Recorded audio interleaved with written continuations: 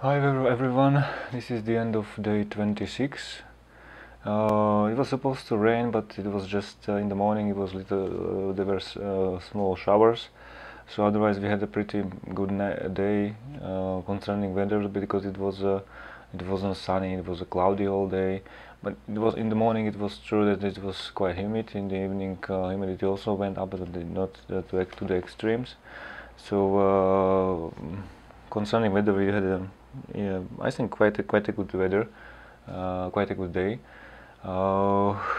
Ashprehano, it looks like he had a pretty good day. Atmavir had a good day, not the best day. He said like he felt that the humidity was pushing him down, so he did I think 120 laps. Yeah, but otherwise he looked okay. Vasu, I think he was okay, same as last few days. Sarvagata, I think after last day he was running more. He wasn't that fast as days before, but he looks definitely better than yesterday when he was mostly walking. I had a yeah, usually I was tired in the morning, but otherwise I had a very good like morning part. I did pretty good mileage, and also in the evening I could keep the pace. I didn't. I lost few laps, but otherwise it was okay. I did 117 laps, which is very good for me. Yuri, um, he looks like still saving the energy. He's not pushing that much as in the beginning, but still he has a pretty good mileage. Surasha, I think, is the same as always, always very strong, always a steady pace, no problem. Nidrovi, she also looked, she looked in the morning, she looked a little bit slower than usually, but otherwise I think she had at least average day, not the best, but I don't, for sure not the worst.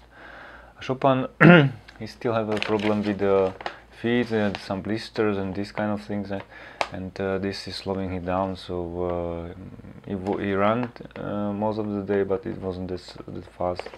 Andlahari had also quite a, I mean, like good day.